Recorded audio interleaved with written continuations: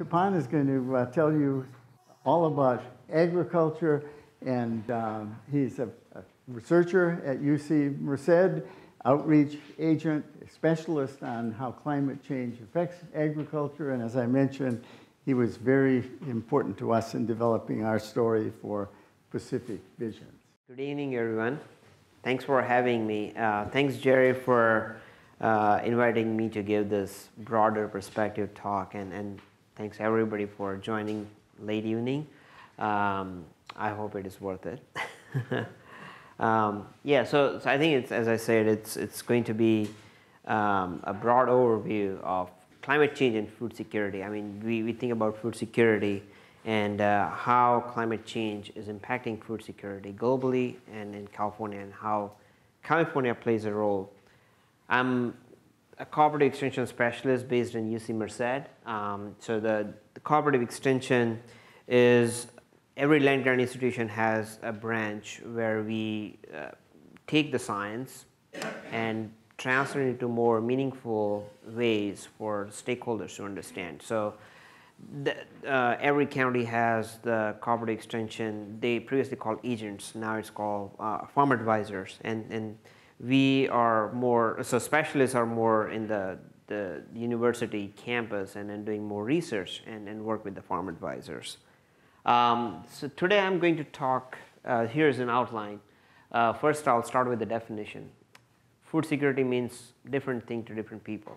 So in a broader term, how do I envision food security? So I like one of the definitions from United Nations, and then I'll share it with you. And talk about global undernourished population. Jerry alluded to that somewhat, and I'll talk about the undernourished population and how it is being impacted by climate globally. And so different magnitudes of the undernourished people and vulnerability to food insecurity. Then next one is global climate vulnerability, climate change. So I'll start with some of the trends, what we have been experiencing in the past and what might be expected in the future, and how it is going to impact agriculture. And climate change, when we think about agriculture, climate change, food security, California has a major role to play. We are global leaders in many of the crops and commodities that we grow. So when we think about global security, food security, California is always should be in the discussion. And so I'll talk about role of California, why it is important, and what are we facing here in California as a challenge to climate change in agriculture. Feel free to stop me anytime if you have questions. So yeah. Okay. What is food security? This is the slide from one of the United Nations supported programs. Three main components: food availability, food access, and food utilization.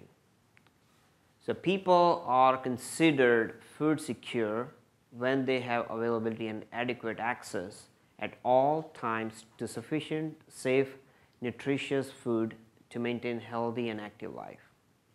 So when we think about food availability, food must be available in sufficient quantities. So that's the availability aspect. Access. People must be able to regularly acquire adequate quantities of food through different means.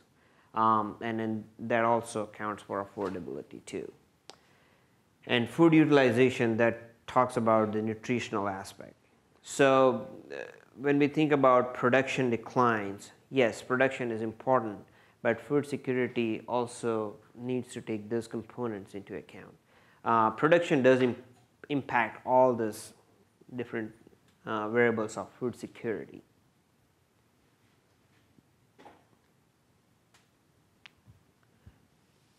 Don't pay attention to the numbers. I just pulled this slide from one of the papers. But this picture shows where most of the global undernourished population live. It's mostly in the tropics and subtropics region around the globe. in terms of severity, most of the Africa is more severe, followed by Asia and Latin America. What are the colors? Sorry? Are the colors important for us to know? No, sorry. Yeah, don't pay attention to the colors. I think all the colors are basically the poor, insecure, or the malnourished people live, and all the gray color is basically it's not significant. So the more developed part of the world is not experiencing that undernourished population. And I can get the better slide where you can have more description of this. So this is from the data from 2005 until now. Number of undernourished people in the world, and as you can see, there was on a declining side for a while, and then from 2014 onwards, it again started to go up. And in 2017, estimated value is about 821 million people, which are going to be undernourished, and this is also projected to increase in the future. And I think that has to do with the population growth as well.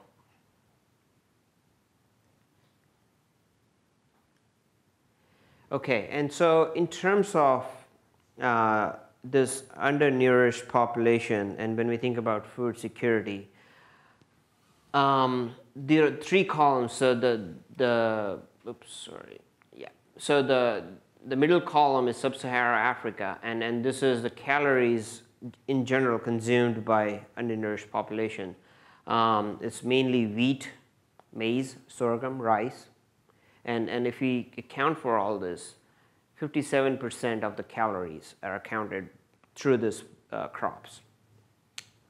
This is the individual percent of calories. So cassava 18%, maize 17%, wheat 8%, sorghum 8%, rice 6%. For South Asia, rice is the main commodity there, 29, almost 30%. And if we account for rice, wheat, maize, sorghum, main crops, it accounts for almost 80% of the calories that undernourished population consumes. And this is the global statistics on that. So rice being the first, followed by wheat, sugarcane, maize. Yeah, 56, almost 9% there.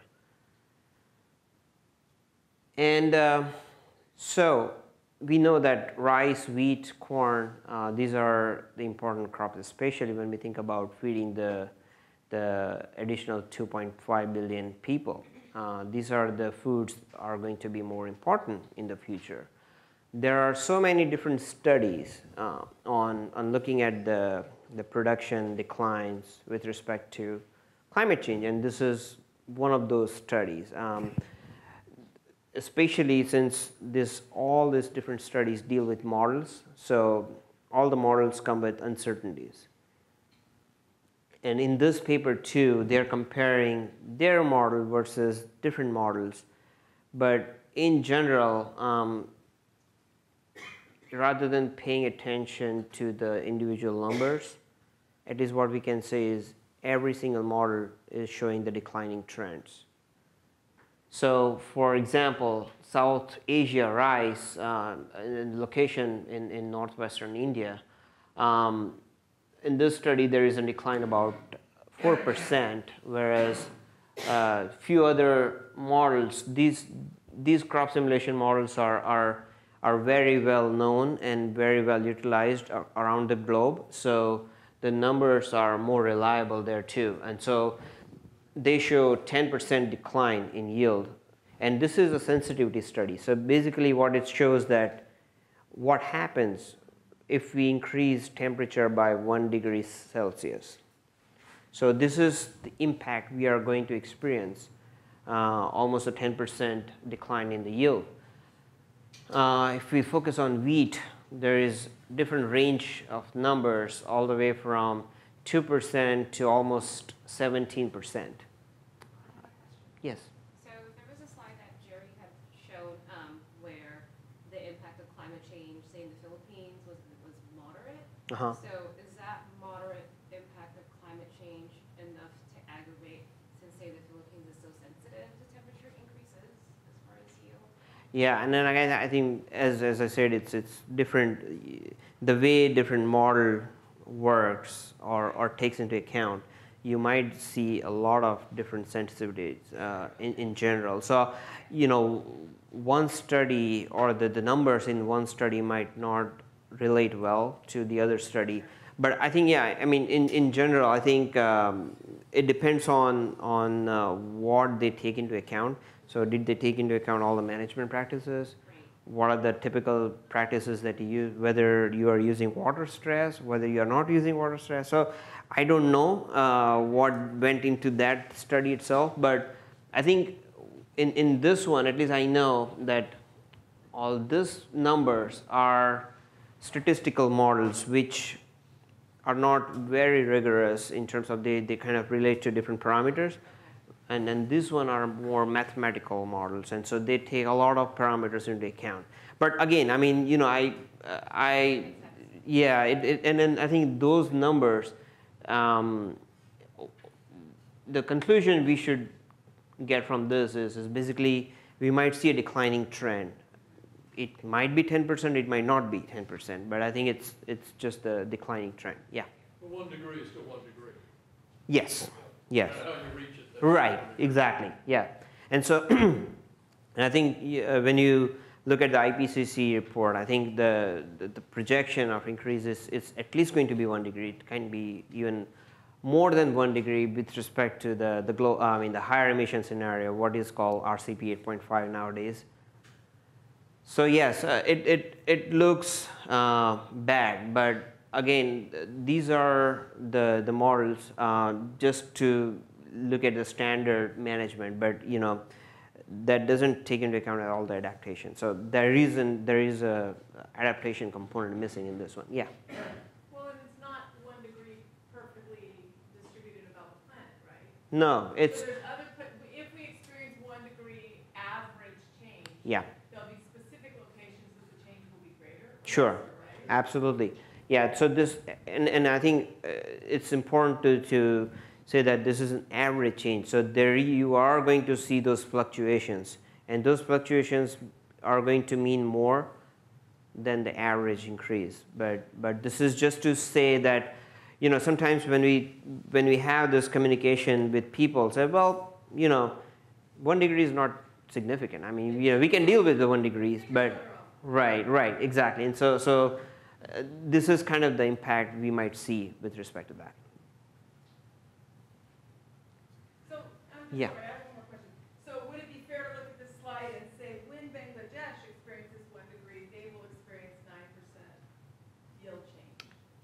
I'm looking at the middle Southeast Asia rice line on the far right. When Bangladesh experiences their 1 degree change, Uh-huh. as perhaps what Sure. for them. Yeah, looking at this model. But I would not even take that particular number, but I would say that yes, there is, in general, they are going to see this declining trend. Sometimes even with the increase in the temperature, if you have enough water, you might see the production increase. Yes, exactly.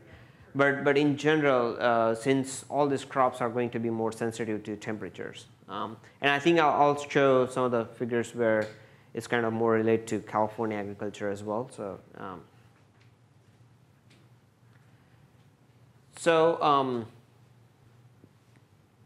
this is how they define different categories: food insecurity. So mild, moderate, and severe.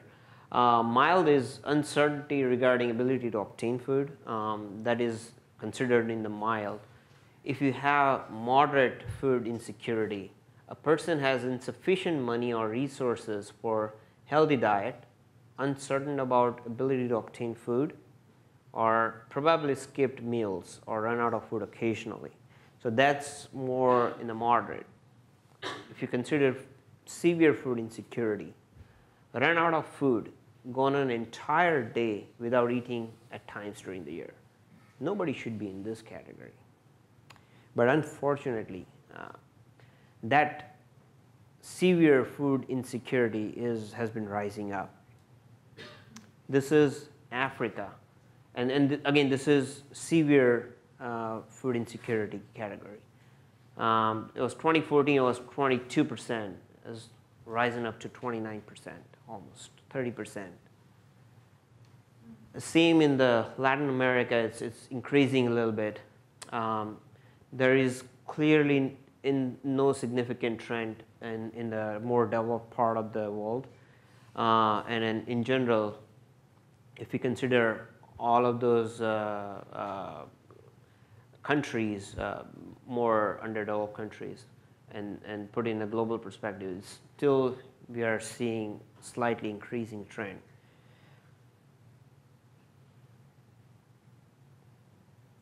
Okay, so let's switch gear and start talking about what we have experienced in terms of global climate change and what we might experience in the future, and that could impact agriculture.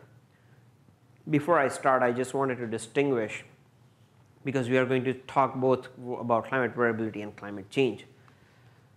So in terms of defining climate variability, it's a measure of shorter term fluctuations above or below long-term average, and the long-term average is typical 30 years period. And this is an example of how we experience climate variability. You see this oscillating pattern. Above figure is multivariate, and ENSO index is one of those El Nino Southern Oscillation indices which define whether we are in the El Nino, La Nina, or neutral phase. All the orange is above normal sea surface temperature, blue is cooler than normal sea surface temperatures. If you look at their range, it's a shorter time frame, probably 6 months to about 2 years, but they do influence climate across the globe. And we kind of knew about El Nino, and then we might have heard in the media a lot of time. There is another example, Pacific Decadal Oscillation. It's the same above normal sea surface temperature, below normal sea surface temperature, but if you look at their oscillations, it's rather longer term, so 10 years to more than 10 years period. And they do influence climate as well. But if you consider their fluctuations are even shorter term when you think about climate change. So in terms of climate change is a measure of longer term statistically significant trend.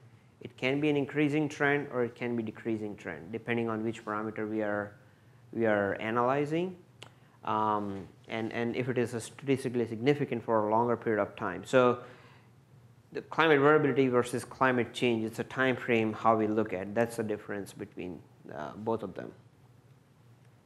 So this is an animation. Is it possible for you to play? This figure shows the animation of observed temperature, 5 years running average, and this is the time window. So in the blue is cooler than normal temperature, and orange and yellow is warmer than normal temperatures. And as we move 1970 onwards, you start seeing more and more orange and less blue, which means that we are experiencing warmer than normal conditions in the recent year. And this is all observed records. And this is an anomaly, so which takes into account the average and then it's looking at above or below long-term averages. And this is 2013 to 2017. And this is the scale. So departure from normal is almost 1 to 2 degrees Celsius in last 100 plus years, and this is a global picture. But again, we might see year to year changes or fluctuations. Here is an example. This is a figure from March of this year, and if you look at United States, US was didn't experience, so in other words, US did not experience warmer and March was not among the warmest. It was almost near normal March of 2018. 2 months later, this is May of 2018, United States came in one of the warmest May on record. So within 2 years, within 2 months, we fluctuated quite a bit. If you focus on other regions, Africa or Asia, they have similar patterns. It reverse even here compared to here. Australia, they experienced some warming there, but there was not. So you see a lot of fluctuation depending on the locations within a year.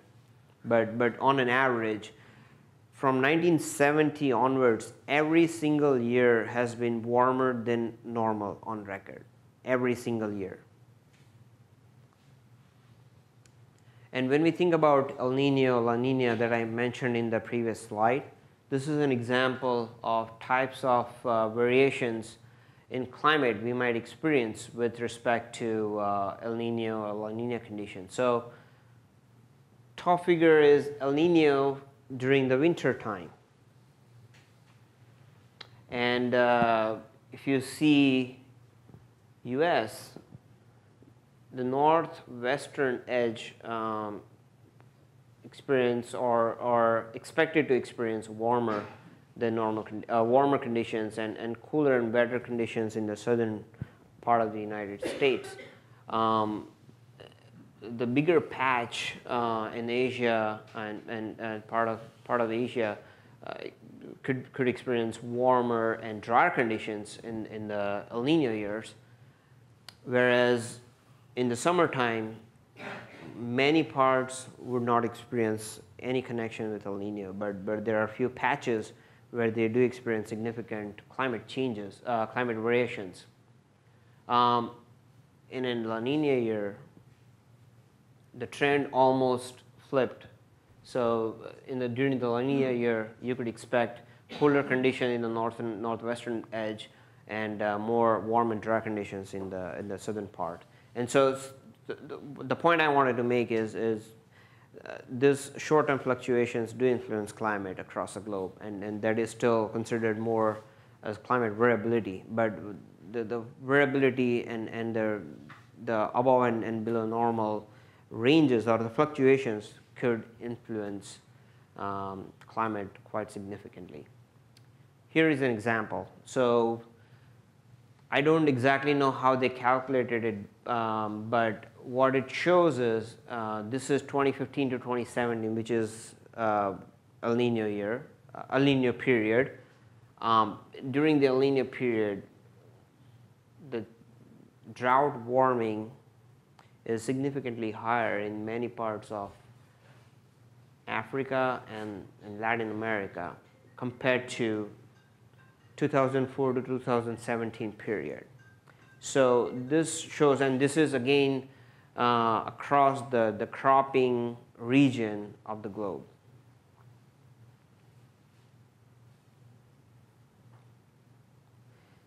So this figure shows number of years with frequent hot days over agricultural cropping regions. And comparison is between 2011 to 2016 compared to the long-term average. So all the red area, what it shows is that we are experiencing more than normal, more frequent hot days or the extreme heat events in agriculture for across the globe. And more specifically, when we think about extremes, we have different types of extremes: extreme heat events, drought, floods, other things. Orange bar shows that this developing countries or more vulnerable middle income, low to middle income countries, percentage of countries exposed to three to four different types of climate extremes. So not just one, but 3 to 4 climate extremes during this time frame versus 2001 to 2005 and onwards. It's going on an increasing trend, and the impacts due to this are going to be much more devastating than, and this color is countries exposed to one extreme. So that is also rising up, but more specifically, adding more than one extremes is also, yeah. And that's an amazing curve for such a short time frame. You know, you look back at historical changes, you read Sure. about the history books, we lived through this. Right. I mean, we see it in our lifetimes. Absolutely, yeah, and I think, you know, there is another figure, I'll show it in the later, which shows the trend within the United States. And if you see the time from 1900 to 1950, you see, you know, gradual fluctuations, and then the single day extreme precipitation events is kind of picking up, and we are seeing those extremes even now. Yeah. And I think one of the leading recommendations, and then that's also my conclusion, is rather than adapting to average, we have to be more proactive to adapt to those extremes. Wouldn't you say being proactive would have something to do with population? Have there been studies made about climate extremes and the fertility rate? Every time you look at photographs of food-impacted countries and everything like that, you see mostly children. You do not see as many adults. And these children were born during the time Sure. of the most duress. Mm-hmm. So that is a big question on how we have to address that. Absolutely. Yeah. And I mean, you know, children are the most vulnerable to this extreme, especially when we think about the underdeveloped countries. Yes. Yeah. I agree. And so I think this is, you know, the important figure too, is this is, again, the global figure. It's not just US, but I think when we think about all these different extremes, drought is among the most devastating extreme impacting agriculture, followed by storms and the volcanic eruption, and that's again on the global scale. When we think about agricultural impacts, different subsectors of agriculture, crops being impacted the most, followed by livestock, and there is a positive sign for fisheries. There is only a tiny impact. So, you know, when we think about vulnerability, we might have more production from the fishery side, and that could alleviate some of those impacts with the extremes. Yeah. This is the figure about labor productivity. So we saw extreme heat events are going to be more and more in the future. That's going to impact ag labor productivity, and especially for crops which do require non-mechanized ag labor. I think that those are the crops and the places where it's going to be a bigger issue. Look at India. The entire country is, and given that in terms of production, it's one of those high production countries. Most of the production is not very efficient, and a lot of labor involved, and so that's definitely going to impact with respect to all kinds of extremes, but more specifically to heat events. Somebody was talking about the human health. So this is the good schematic from CDC that shows these different types of climate and weather events and how it's going to impact human health. So the changes in the sea level rise, extreme weather, rising temperatures, increased CO2 level, and how it's changing or how it is impacting human health. This is a good schematic, and I encourage you to follow the link to get more information how it is. So, but human health is a big issue. I mean, the climate change impact on the human health. when we try to relate in terms of agriculture, more specifically, developing countries are going to be much more vulnerable to climate extremes than the developed countries. In terms of disease carrying bacteria or insects, they are going to migrate to warmer and warmer, so the cooler and cooler regions, and then those regions are going to be more vulnerable in the future. And there is going to be a big impact on the labor productivity aspects too of agriculture. So in general, climate change and food security, increased frequency and intensity of, this is again from a recent FAO report, the broader conclusions, they stressed very highly on the extremes. And more specifically, these impacts tend to be more severe for developing world. And in terms of food insecurity, it's specifically going to be more severe for countries where livelihood is predominantly based on agriculture, and where the agriculture is predominantly based on weather, because many of those countries, they don't have a luxury of irrigation or resources to deal with those extremes as we have here. And so their impacts are irreversible, and then their livelihood depends on it. So those are the countries are going to be more impacted with respect to climate change. So we talked more about global picture and global challenges. Now I'm shifting gears and talk about California and why California is important in terms of global food security. We live in a Mediterranean climate, so where most of our rainfall, snowfall comes during the winter time, and we have clear sky, full sunny summer under which crops thrive under this environment. And that's the reason why we have more than 76,000 farms producing more than 400 different commodities. It's impressive. I used to work I was a faculty in the University of Nebraska in Lincoln for a while, and I was working on climate impact studies, and only crop I could choose was corn and soybean. So here I can pick and choose, right? Yeah, we are leading producer of all the nut crops, leading producer of fruits and vegetables for many fruits and vegetables, leading producer of milk. When we think about nutrition, we are producing the food that we should be eating. So in that context, yes, we do are very unique in that context, and all the specialty crops are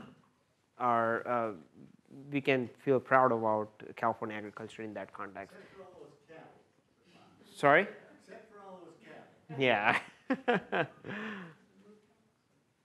So California, these are the top 10 commodities, and I think most of the nut crops are there, some fruits and vegetables. It's a $40-60 billion industry, so it's a big industry.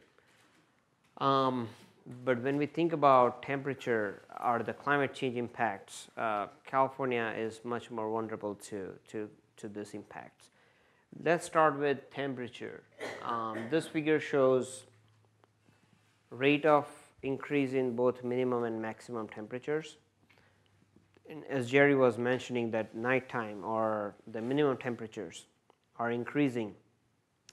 So the minimum temperatures are increasing at much higher rate than the maximum. If you see San Joaquin Valley, that's where a lot of nut crops and lots of agriculture is happening. Maximum temperature only increase, and this is again based on last 100 years, so it's not a projection, it's historical records. Maximum temperature only increased at the rate of 0.02 degrees Celsius per decade, and that's not significant. But if you look at the minimum temperature, it's 0.17 degrees Celsius per decade, significantly higher than the maximum. And the same scenario with Central Coast, Southern California, northern parts, and if you look here in Sierra region, maximum temperatures are actually declining, but the minimum temperatures are rising up, and so that corresponds to earlier snow melt and reduced snowpack, etc. And so there are all kinds of issues associated with the minimum temperatures. This is another way of looking at the same information. This is a baseline, which is an average temperature record for 1949 to 2005. So if you consider it a baseline, anything departing from that is a departure from that normal baseline. So orange is maximum, green is minimum. On an average, departure from normal for maximum temperature, yeah. So if you have this data, and if you have the distribution of the crops in those different regions, do you know what each crop has a temperature sensitivity? Sure. So then, if I could ask you if you know that information, which you may not,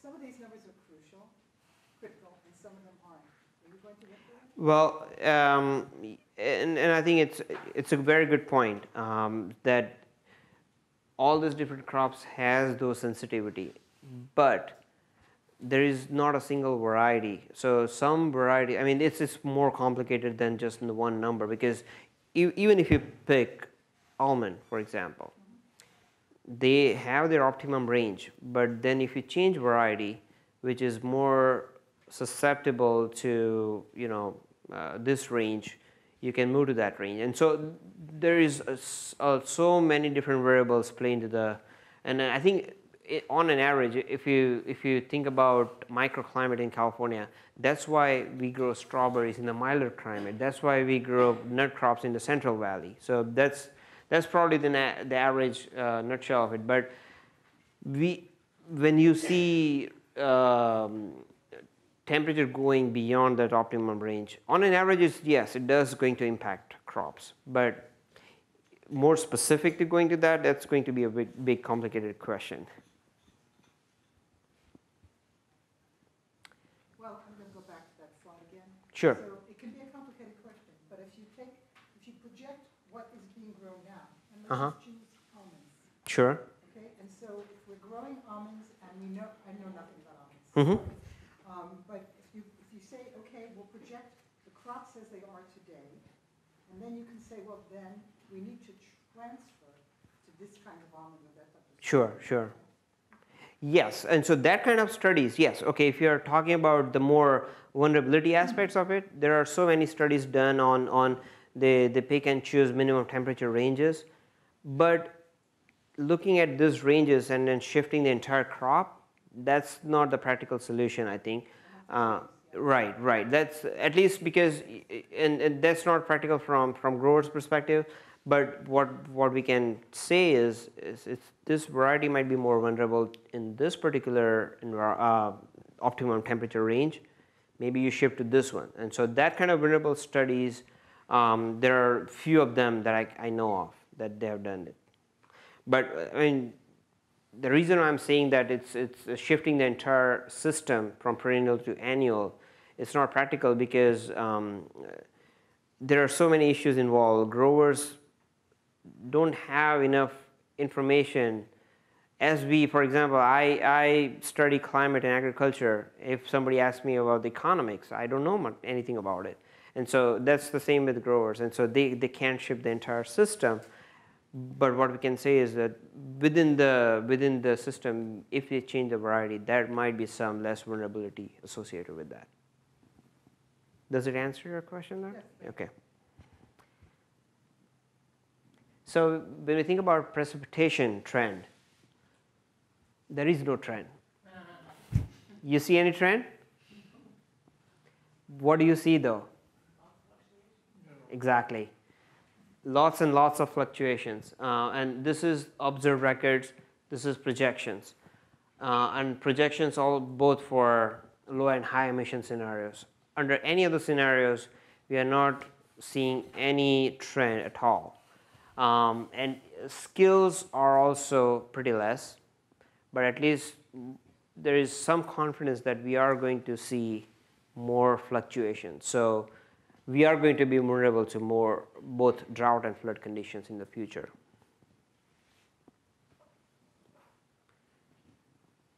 This is the slide I was talking about, that extreme single day precipitation. This is historical record. If you focus till 1980 onward, 1980, 1985, there was minor fluctuations, but after that, it's rising up. This is extreme single day precipitation events. So 8 out of 10 extreme single day precipitation events has been occurring since 1990. So in the recent years, it's kind of picking up. And this is the US average, by the way, it's not California. Percent land area that was covered with water, that received a lot of rain? I don't understand the scale. I see the year, but percent of land area? So this is the percent of land area. Oh, that's a good point. Because like in LA, our big floods were 1914, 1939, 1969, and then recently. And I can see those peaks, but I don't understand those. I'll have to check on the scale, but I mean, at least the point is that even if we consider any unit or any scale, I think it's just, yeah. But this is what happens when you take somebody's slide and don't use your own. It's all right. We don't. Yeah, this is the EPA report, by the way, so they must have the information there. This is California again, and categorizing temperature and precipitation into 4 categories: dry hot, dry cold, wet cold. Anything above this line is hotter than normal or warmer than normal. But more specifically, this is dry and hot category, which is, in other words, is more drought defining category. All the red dots from 2000 onwards are in the hotter than normal category for California. And more specifically, out of those 15 years, 9 or 10 in dry and hot category. So that calls that we are going to experience drought conditions. I mean, we did experience drought conditions based on the historical record, and that might go even further in the future. In terms of extreme, this is just an example from CalAdapt, which is one of those online tools which are supported by California state government and different agencies, state agencies. I think this is for Merced, California. Extreme heat events is basically defined is 95th to 99th percentile, around that range, I don't exactly know, of the average temperature record. So that 99th percentile is 104 degrees for Merced. Average number of days beyond that 104 degrees were 4 between 1960 to 1990. And by 2070 to 2099, we might see 40 days. It's compared to 4 to 40. So we are going to see almost one more month, more than a month. And more specifically, if you see the distribution in the historical context, they were more populated between June through August. If we move into the future, they are more distributed all the way from May towards October. And so that's going to impact ag labor productivity and other issues related to agricultural production. In terms of drought, there are so many different indices that define drought. Palmer Drought Severity Index is one of the most popular ones that's used for defining drought. And this is for average US drought monitor drought index over time. And there is there is fluctuation, but there is no trend. But if you focus on Southwest, you start seeing this declining trend, which means that it's going to be a drought condition. So if it is lower than 2, it defines as more severe drought conditions. Snowpack, this is observed record. On an average, entire Sierra Nevada region experienced reduction in the percent of snowpack in the historical context. If you look at the model projections, we might expect 48% loss by 2070-2099 under low emission, and even higher under high emission scenarios. There was a recent, maybe 2 years ago, the study by UCLA that showed that earlier projections might not be accurate, and we might have more increase in the Sierra Nevada region temperatures, and we might expect even more reduced snowpack.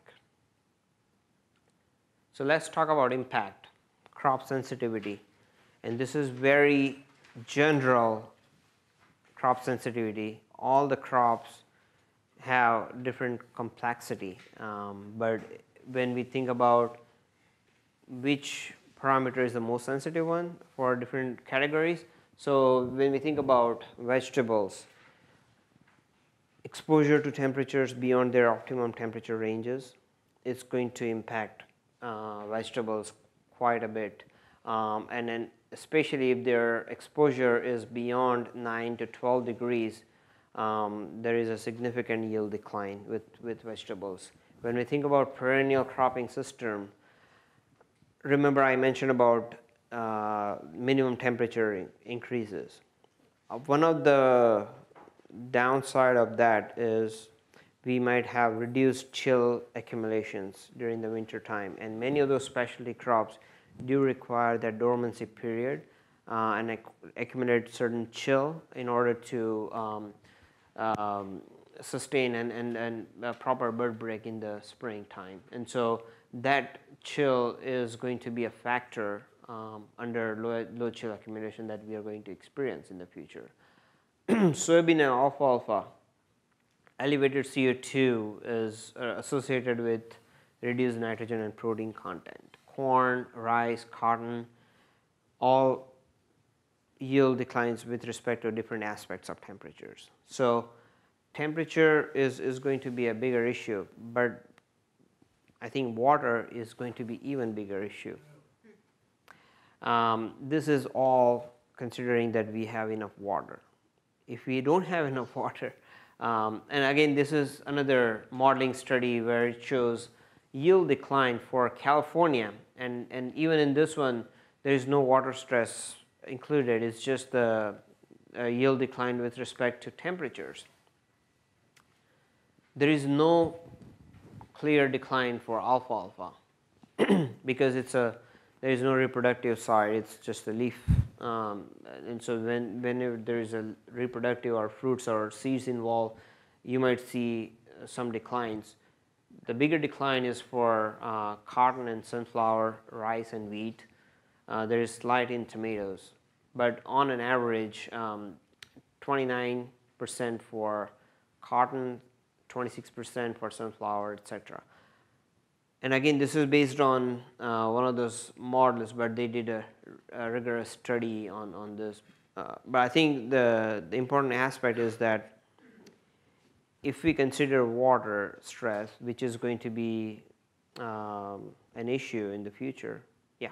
Oh, so sorry, the previous slide for the soybean and alfalfa, there's says elevated CO2 has been associated with reduced nitrogen and protein content. So the actual crop has, the actual plant has less nitrogen and Yes. protein content. Yeah. So it's stressed. Yeah. Yeah. Yeah, and so and the other thing is that calls for a lot of adaptation measures, and so you know, changing variety to do more drought tolerant or heat tolerant and things like that, then that can alleviate some of those negative impacts.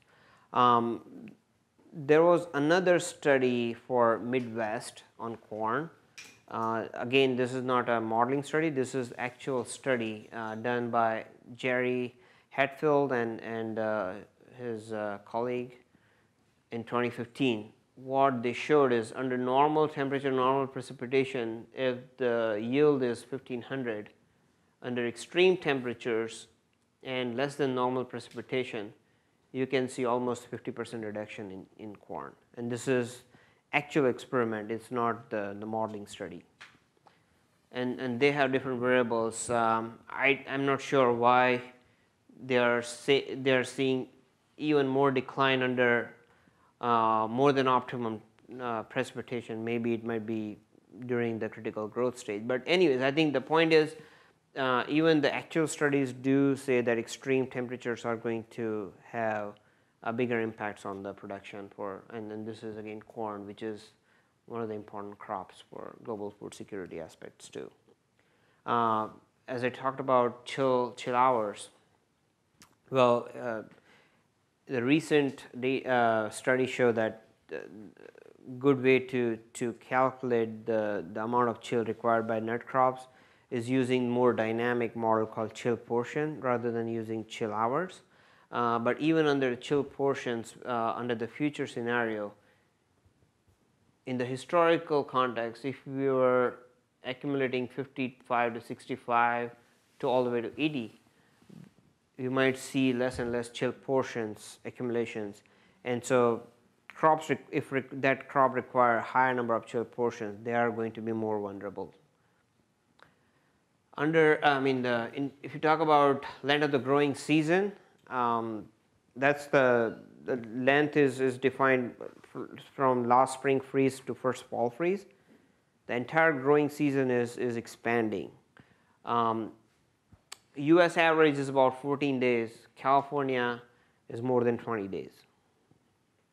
But actual growing season is shrinking. So there are two different things. Length of the growing season from planting last spring freeze to first fall, that is expanding. But if we talk about individual crops, we did a study recently, we published it this year. What it shows that from time to planting or transplanting, processing tomato in a Central Valley to their maturity or harvest, that time window might shrink almost by 20 to 30 days compared to the current average. And so with that shrink, you might also expect less and less production. We haven't calculated that here, but I think we could expect that too. Somebody mentioned about pest and disease pressure. Similar to altered growth in crops, I think pest and disease are going to be a bigger issue in agriculture, and I think it's after water that's going to be the second major issue in agriculture. It is actually right now, and it's impacting in a lot of crops. So just to give you an example, for nut crops there is a very threatening pest called navel orange worm. Due to temperature warmings in the springs and the summertime, they used to get 3 generations in the historical context, and the third generation sometimes might coincide with their harvest time frame, and if it does, that impacts their harvest for nut crops.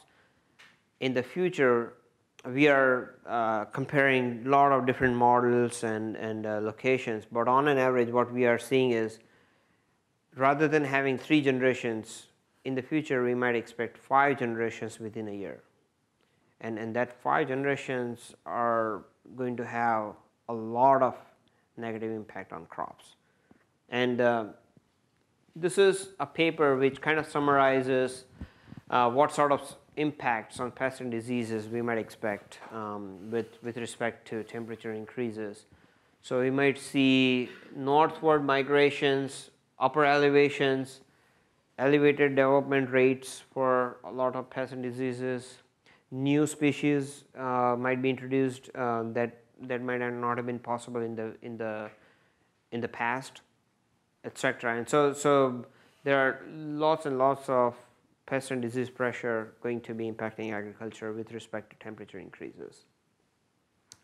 And all this impact that I talked about in California is going to be relevant in a global climate change issues too. So it's nothing new or nothing very unique. This is going to be the issues in the global context as well. Forest, as we know, we are experiencing more and more forest fire. We might experience it in even higher in the future. And forest also can impact agricultural aspects in many, many ways. So in summary, recent increases in hunger are associated with extreme events, especially exposure to extreme and high vulnerability related to agricultural and livelihood system. Summary about climate change and what types of impacts we might experience. What we talked about was temperature increases, variability in the precipitation, less snowpack, less chill hours, and more increased in frequency and intensity of extreme events. In terms of agricultural impacts, we talked about chill hours, yield reduction, pest and disease pressure, water demand is going to be a challenge, and there are many other issues that might not have been covered here. So improving resilience to climate change requires protection of natural resources and developing new strategies and scalable adaptation actions. And more importantly, not just providing information, but solution needs to integrate or take stakeholders into account and try to understand local issues related to and creating solutions that are more tangible to the group. And this is a very small bullet points of different research needs, but I think when we think about global food security, it goes beyond just the research, and we need to have more effective policy, resources, funding, infrastructure, a lot of things that needs to take into account for improving global food security measures. But on an average, I mean, in general, we need to have better understanding of agricultural impacts due to extremes, different kinds of extremes, and how can we manage it. I think that's going to be a really important question we need to address. And if we think about agriculture as a stakeholder, research needs to be localized, and that could be adaptable at the local scale, and that needs to take into account not just the scientific but social and economic aspects too. It goes without saying for water, we need more water relevant strategies, and we saw a lot of modeling work. If you want to use model, we should do a good work and making that model ready for doing those kind of work. And with that, this is my email and phone, so feel free to call me, email me if you have any questions. Thank you. Thank you.